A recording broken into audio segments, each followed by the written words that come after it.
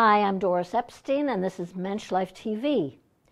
Today we have an extraordinary woman that will be with us, Raheel Raza, journalist, author, interfaith leader, and an outspoken advocate for women's rights, for Muslims' women's rights.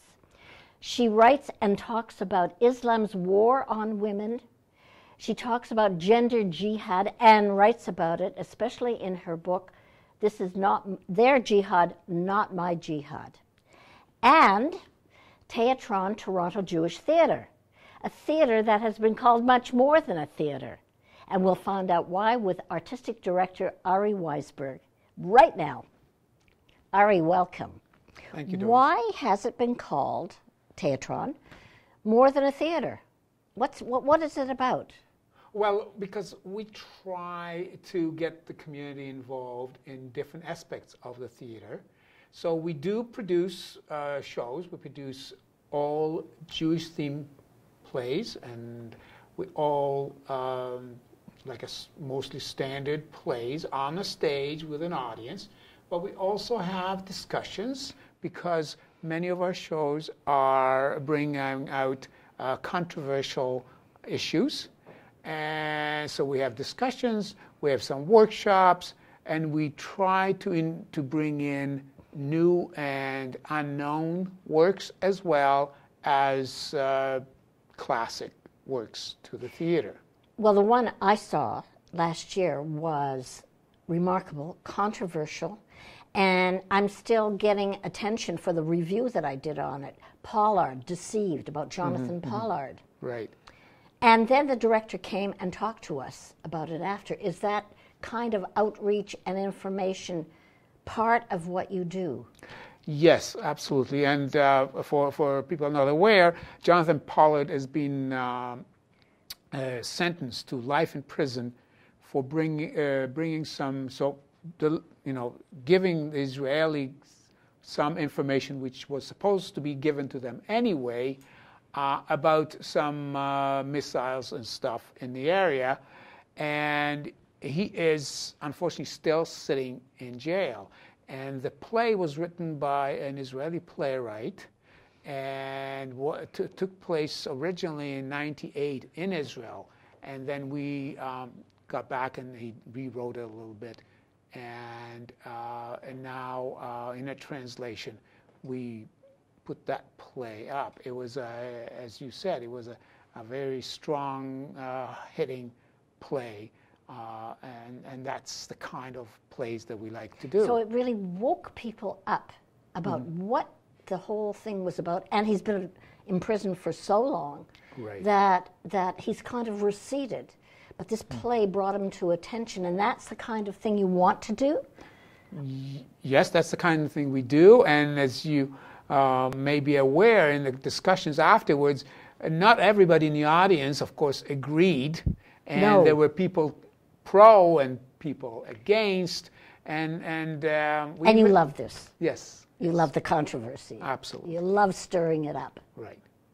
Although you do other things too for sheer entertainment. I think you brought a clip with you today. For instance, we did a classic Neil Simon play called Brighton Beach Memoirs. And it is, as you can, you'll be able to see, a Jewish-themed family comedy, but still has a controversial side to it. What's the controversial side? Okay, it's growing up in the 50s, and the children are not following their parents' desires and wishes on one hand, and so it's kind of a growing up movie play on one hand. On the other hand, there's a family tension between the sisters and the husband, and so it's not like a lovey-dovey comedy. It has a lot of tension in it. Like most families, the dark side of most families. Right. But often people think when like a Neil Simon comedy is froth. It's just yes. But the reason that this is probably so far it's the only Neil Simon play that we've done is because it has a lot of good, meaty, serious stuff in it. Of course, there are the Neil Simon famous one-liners and comedies in it. To you, what defines Jewish theater? Okay. Is it having Jews in the cast? Is it something to do with Israel, or is it all? What is your definition of Jewish theater? That's a very good question, and I actually give a talk about what is a Jewish theater, and my hook for the talk is, and I have some video clips to go with it when I do give the talk, is The Merchant of Venice. That's a Jewish play? A Jewish play, okay? So this is the hook, and I discuss it. So basically, different people determine what they feel is a Jewish play. But for us, and for me as the artistic director of Teatron, for me to choose a play that has a Jewish theme, and all our plays have to have a Jewish theme, that means that the fact that the playwright happened to be Jewish is not enough, or is it? Or one of the characters is Jewish, and for sure not if the actors are Jewish, is not enough. We'll find out what is enough and what's required in just a minute.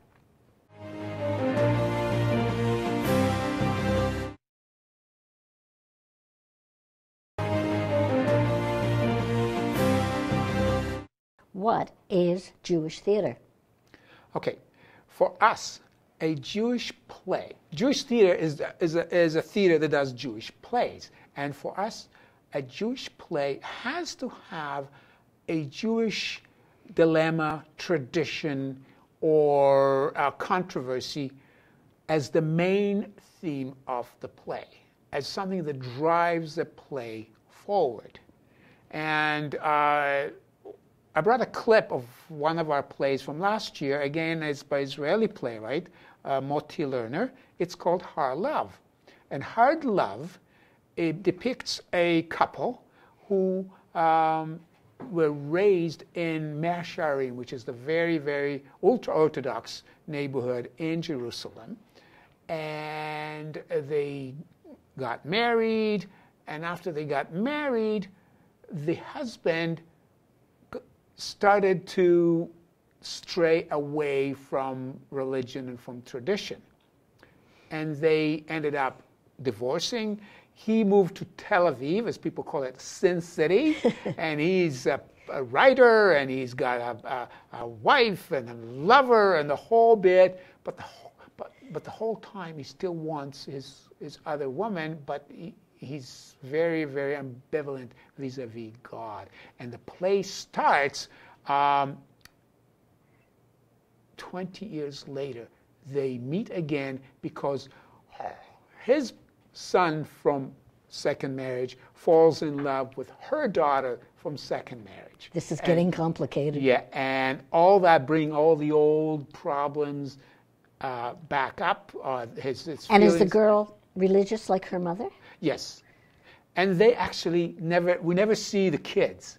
It's the two adults, and the big dilemma, the problem in the play is their relationship, not so much between each other, but between them and God.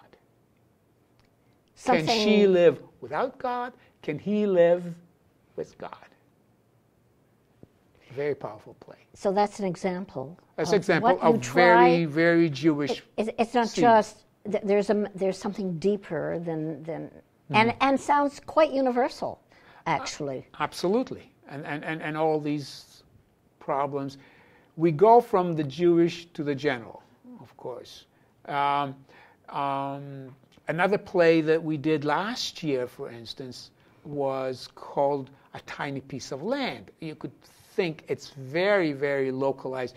It's by an American couple playwrights, and it described a family who lived in the Gaza Strip, and they were expelled, and the husband is a naturalized American who's lived in Israel for 25 years, and all of a sudden, out of the blue, his brother, who pretty well wrote him off, and they haven't spoken in 25 years, he lives in America as a dentist, shows up on the doorstep. And all of a sudden, with all that background, the relationship between the two brothers who didn't see each other, and each one has their own baggage and his own reasons to do what they're doing. So the relationship within the family is universal. And the political thing plays into it. So you do that a lot. Is the reason, do you have a special perspective because you were born in Israel, you grew up, in fact, on a kibbutz that your parents founded, which is, what was the name of the kibbutz? Ruchama. And you have your basis as an Israeli. Does that affect your choice of plays? Well, it does in a way that I do like to bring Israeli plays. We've done so far 3 Israeli written plays. And we'd like to bring that perspective in. They don't get much play in here. Now, I also have my own political leaning, of course, and I would like to present, the case for Israel and the case for Judaism. We've had some plays about intermarriages and stuff like that, and how that works with within the so Hardlove was talking about 2 Israelis, 2 Jews, 1 secular and 1 religious. But we often talk about other plays that are locally North American, where a person is, one could be religious and one not, one Jewish and one not, and how they work their programs. You've also produced a play about the differences between Canadian Jews and Israeli Jews. Yes, we did that last year. It was an original play by an Israeli playwright who lives in Toronto now. It was named A Hamburger and a Pita. It was funny. It was very funny, but it had a much deeper message. Certainly, thank you. We not always serious. We tried to have a comedy. We had 2 comedies last year, and that one was the year before. We had a comedy, and we have 2 comedies coming up, which we'll talk about it later. Okay, we'll talk about what's coming up, and if there's going to be any changes in what you do in a minute.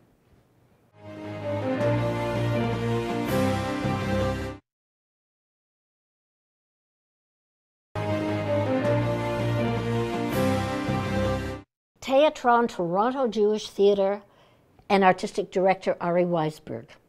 This is the brochure for next year, which we're going to talk about in a minute. But first, what are we looking at now?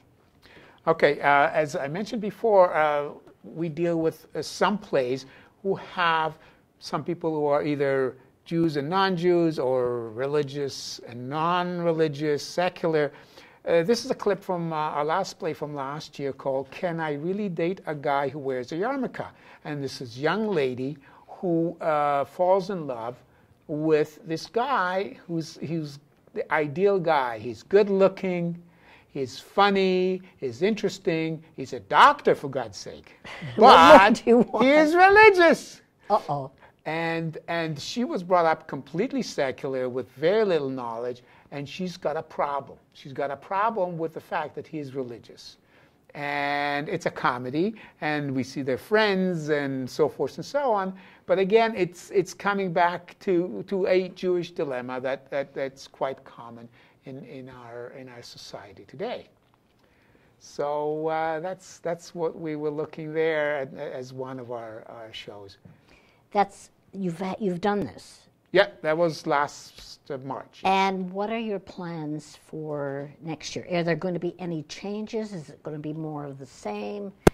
Actually, what are you planning? We do have a whole new slate, and it is different in a number of ways.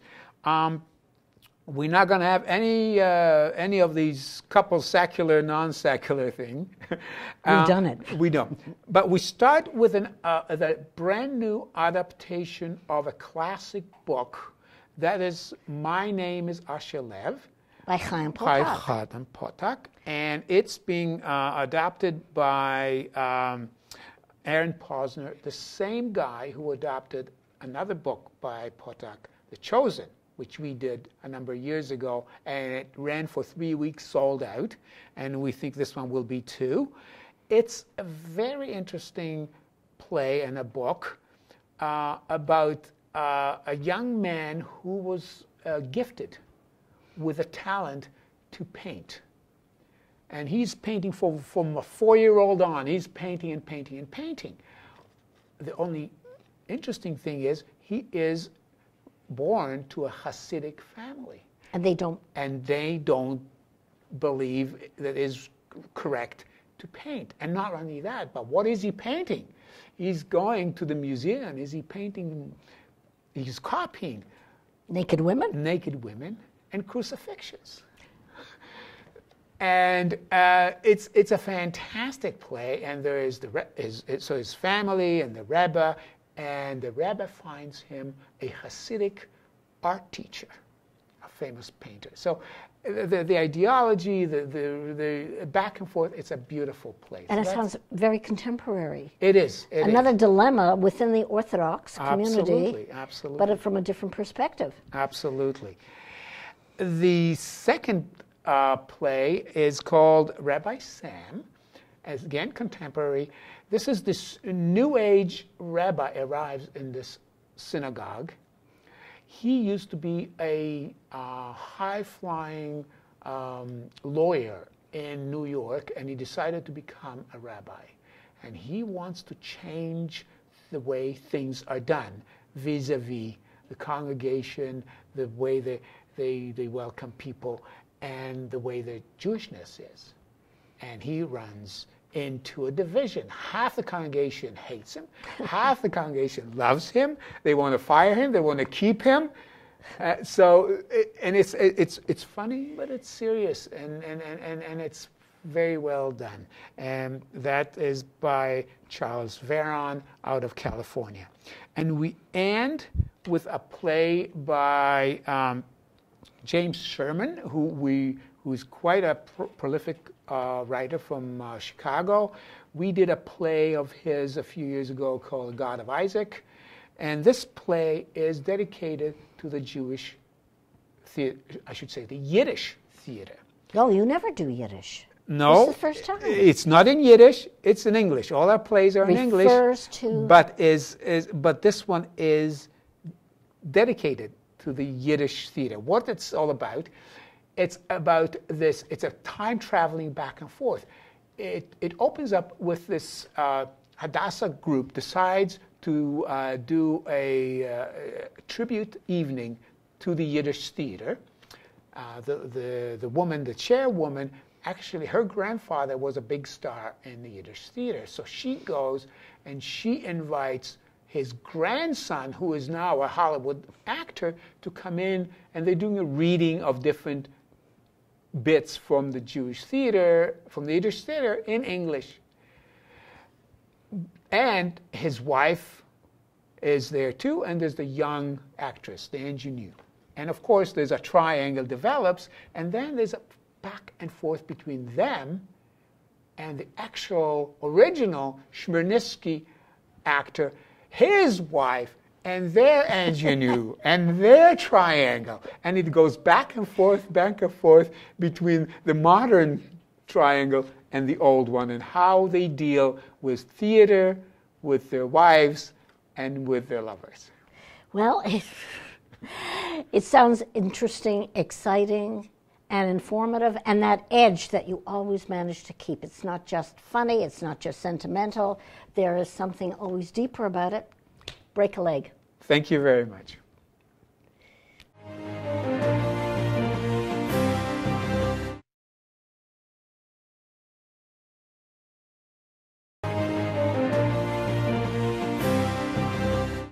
Meet Raheel Raza, author, journalist, and advocate for Muslim women's rights. Raheel, welcome. Thank you. You grew up in Pakistan. Yes. In fact, you just came back from a visit there. Yes.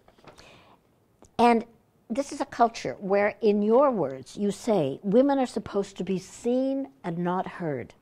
In fact, in your book, Their Jihad, Not My Jihad, you use the phrase gender jihad.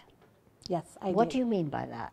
Well, when I was growing up, and of course I'll age myself if I tell you how long ago that was, but it was a time when this is how I was told, that girls should be seen, and good Muslim girls should be seen and not heard, and I always wanted to be heard, hence the book.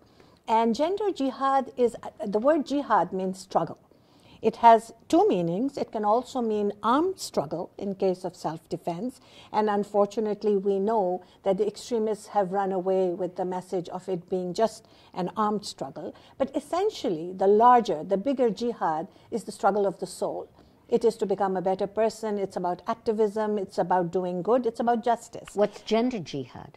Gender jihad is justice for women. And that is what my struggle is bringing out the fact that women were given rights 1400 years ago, and they have been usurped over a period of time. And so this struggle to do two things. One, to embrace those rights again, to reclaim those rights, because they did exist. And the second, to let the Western world know that this is not something that is embedded in the Quran, for example, but is very patriarchal, very cultural, all about power and politics. And yet, people look to the life of Muhammad as the template on which to form their lives. He had 4 wives. First of all, he was polygamous. He had 4 wives. And secondly, the youngest was 9 years old when he married, Aisha. Well, all of this How do you is get hearsay. around that? First of all, Aisha's date has never been confirmed as being 9 years old. It is, I mean, these are all... Was she a child? She was not a child, and this is all historical record. Let me remind you, actually, that my grandmother got married at 15, and at that time, years ago, girls used to get married when they reached puberty. So it's not unheard of, but she was not a child. The fact that he married 4 times is for political reasons, and it's something that was allowed, and it is not the end of the world. In fact, one of his wives was Jewish, I was told. Yes, is that correct? I believe historically that is correct. The life of Muhammad is an example to me, because the first woman he married was a woman named Khadija, who was older than him, who was a businesswoman, who sent him a proposal of marriage. So today, if women talk about liberation, I can't tell you how much more liberating one can become. This is women's rights embedded in the Quran. Muhammad, in his life, according to historical records, never ever raised a hand on a woman. And he never said it was okay? He never said it was okay.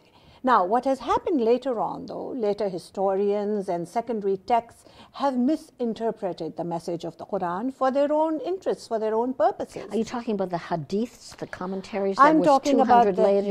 Yes, about the hadith, which was 200 years later, and then Sharia law, which was also about 100 years later, which is very anti-women. And because it became a norm, because it was accepted, and because women were not educated and eloquent enough to rebel against it, it became part of life. And so for 1400 years, all the interpretations of the Quran have been done by men until last year, when the first woman... Was that accepted? Her interpretation? It has been, it's been very controversial. And most of the male scholars have said that it's not a good interpretation, because she's interpreted it very differently. It's a very softer, gentler interpretation. Actual translation, it's not even an interpretation. She has translated it. And the problem lies in the translation of Arabic into any other language, because it loses much of the essence, and people interpret it according to their own wishes, which has been mostly male. In the Muslim religion, then, you're saying women are not second-class citizens, women are not possessions, chattels for men to use and misuse. What about divorce? All it takes is I divorced thee 3 times. Is that correct? Doris, do I look like the kind of woman who would remain in the faith if it was unfair to women? You are a devout Muslim. I am a devout Muslim, and I would like to tell you that my jihad, my struggle to find the rights of Muslim women has been done through a lot of research and study. I'm a practicing Muslim woman, and I know for a fact that it's not embedded in the faith. A woman can ask for a divorce. A man can give a divorce as well. The fact that a man says 3 times, I divorce you, is something that has been totally misconstrued. The basis of that essentially is that one should not divorce in a hurry. So if a man and a woman decide that they're getting a divorce, they should give a gap of a month each so that they can be sure that this is what they want. Can a woman initiate a divorce? Absolutely. A woman can ask for a divorce on a simple basis that she does not like the way the man looks. And this is a historical record where a woman came to the Prophet and said, I can't live with this man. I don't like the way he looks. And the Prophet said to her, go back and try once again. And he said this to her 3 times, which is so that she would be sure. And the 3rd time he said, you don't have to live with a man who you can't stand the way he looks. And so a woman absolutely can ask for a divorce. So what you're saying, under the faith. Now, I'm talking about, theory and practice. There is a huge gap between what theoretically the Quran gives us as rights and practice. And we'll understand more about this in our next segment. Okay. The difference between theory and practice, and it's something that all of us have to understand better. Yes.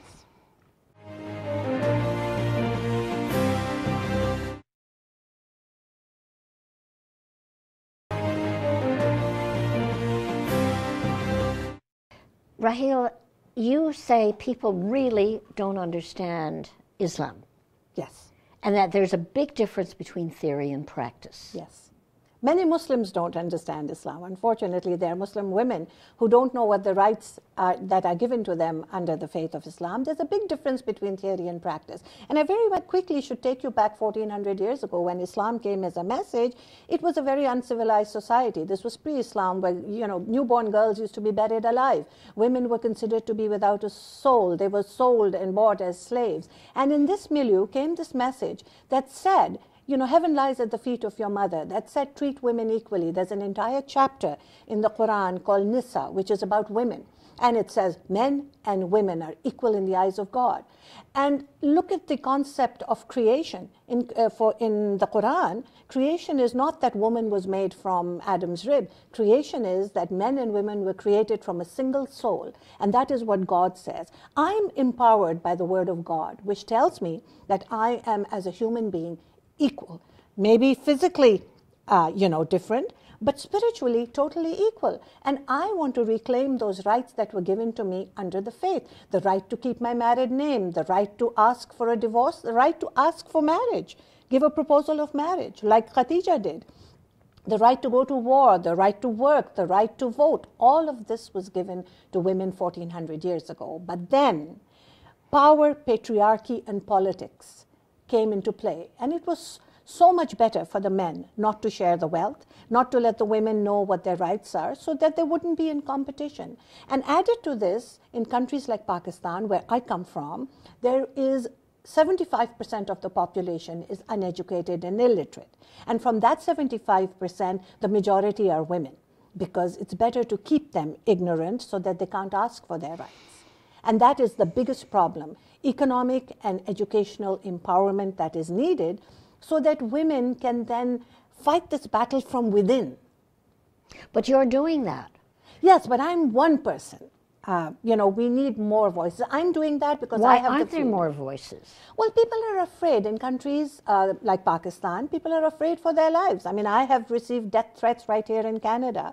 And I have a husband and sons who support the work that I do. I have the freedom to speak out, but I could not have the conversation I'm having with you in my country of birth. And that is very sad. You're just back from Pakistan. I'm back from Pakistan. In Pakistan, majority of prisoners are women.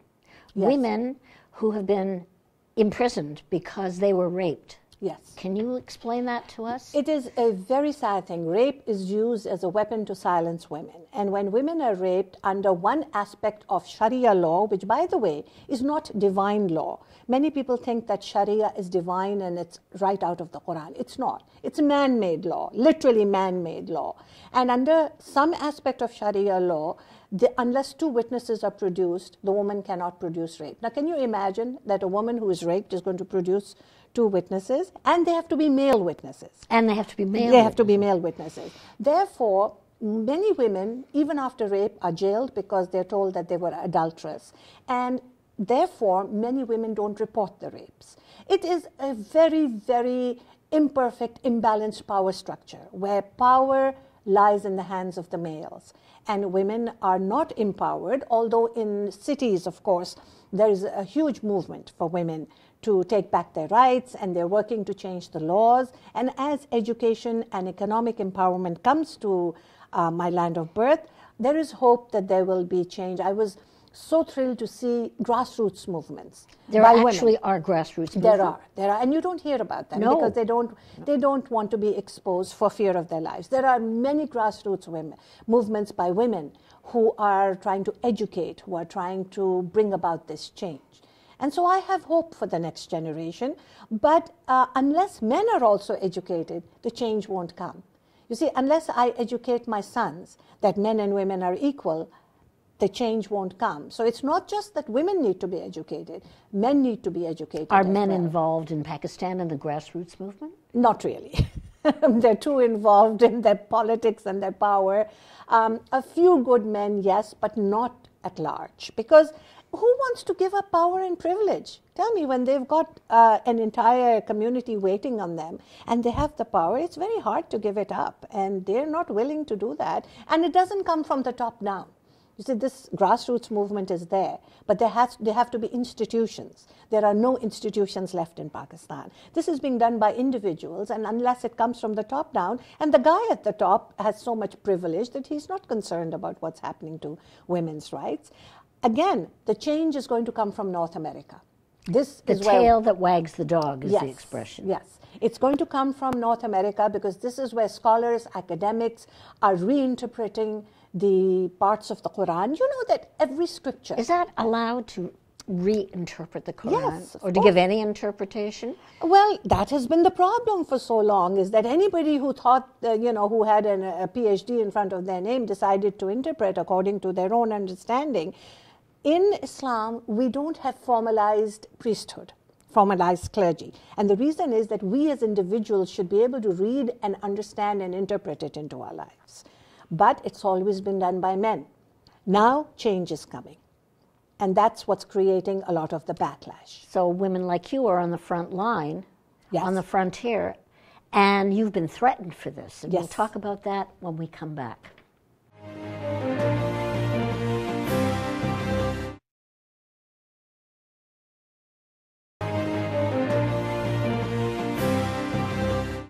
Raheel Raza, we've talked about Pakistan, we've talked about the differences with Muslims, the fact that you claim Muhammad would not have agreed with Sharia law or with many of the interpretations of what Islam is about. Yeah. Are people bringing this baggage to Canada? We Yes. see honor killings, although other people do honor killings. Muslims do it more than anybody else.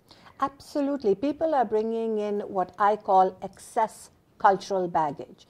This is all cultural, FGM, honor killings, all Female of these. genital mutilation. Yes, these are cultural practices. They are not at all Is that embedded happening, in female the faith. genital mutilation? Is that happening in I Canada? believe it is. And people are turning a blind eye to it because they think that it is part of the faith, where it's not. Absolutely not. Any kind of harm to another human being. The Quran says that killing one person is like killing all of humanity. And I know that there is a saying in Judaism which is very You similar. kill one person. You kill one person, you kill all of humanity. That's right. It's there very much, and that's what embodies the work that I do. And you save one life, you save humanity. So there is absolutely no way that this could be considered part of the faith. It's a cultural practice, this idea of honor. But of course, it is again embedded in the power and the patriarchy, the idea that they can own women, that, daughters and wives are like pieces of furniture that you can tell them what to do or what not to do. The amazing thing is that Canadian Muslim girls are going for it. Well, we see more hijabs, we see more burqas. We never saw the veil ever in this country. Well, the hijab has become a sort of a political statement. I'm Muslim, look at me. And so, that it doesn't have the same connotation of the modesty and the humbleness that was supposed to have gone with it for many people. Of course, some wear it with conviction, and that's fine because, a head covering doesn't make anyone brain damaged. However, the face covering is a huge problem, and that is, again, a tribal cultural practice that has been imported because Canada says, welcome, bring all your excess baggage, and let's play it out here because we are politically correct, because we have multiculturalism, and under this banner of multiculturalism, you can do whatever you want. So this honor killing that took place in Kingston was absolutely appalling because these girls had reached out for help. But, people didn't want to step in there because of multiculturalism. So Canadians need to be less politically correct, and whatever is wrong needs to be pointed out. I mean, as a Muslim Canadian, I find it appalling that we just don't speak out about issues that are humanly wrong. Why don't Muslim Canadians speak out? When there's a terror attack in Israel, when there's an attack on young innocent girls, death. Why don't they speak out? Well, because they're sitting on the shelf. Maybe they're afraid. But you have organizations. You have Of institutions. course, and that is our big concern as well. That yes, these voices need to be heard loud and clear. Because justice. When I want justice for myself, I must want the same justice for you as well. But there's only few of us who actually speak out about these issues. I find that strange. Yes, and about honor killings. I was at the United Nations, and I was trying to table a petition to say that honor killings need to be made an international criminal offense. They have not been an international criminal offense, and in some countries, like Jordan and Pakistan, again, according to some aspect of Sharia law, the killers get away with it. So, for example, if a son murders a sister, the father will forgive him, and then the law can't get to him. So these laws have to be changed, and there has to be an understanding that human life is extremely important. In some countries, a life of a woman is not equal to the life of a man. And that is one of the saddest things in a faith where women are given so much importance initially in the text. And it's not being respected. Women are not respected as equal human beings. And unfortunately, many women, out of ignorance, accept this as well. And so this is where part of the problem is, that we women have to empower themselves, educate themselves, not only in secular knowledge, but in knowledge of the scripture like I did, to know that it is within the faith that we empower ourselves, that nobody can walk over us, that we don't need to be told how to dress or how to behave. We are adults and we know how to behave. But this idea that, because the Quran says that men are responsible for women, it has been misinterpreted to mean that men own women. The responsibility 1400 years ago was that women didn't work, so men would take care of them. But that, of course, has been translated to mean that they own their souls, that they own their bodies. And, this power and privilege needs to be swept away from under the feet of these men so that they understand. So you don't believe that there should be Islamism everywhere, that Sharia law should triumph over secular law? No, of course not. Sharia law is not even practiced with equal justice in Muslim countries, leave alone trying to interpret it or implement it in a non-Muslim country. And there are aspects of Sharia law itself that says that it shouldn't be practiced in a non-Muslim country. So there's absolutely no reason and absolutely no justification for trying to force Sharia law into a non-Muslim land. Secular law is fine for me and for thousands of other Muslims who don't speak out, but they should. Because this is to their own detriment that they are staying quiet, and this silence that is deafening. Are they afraid?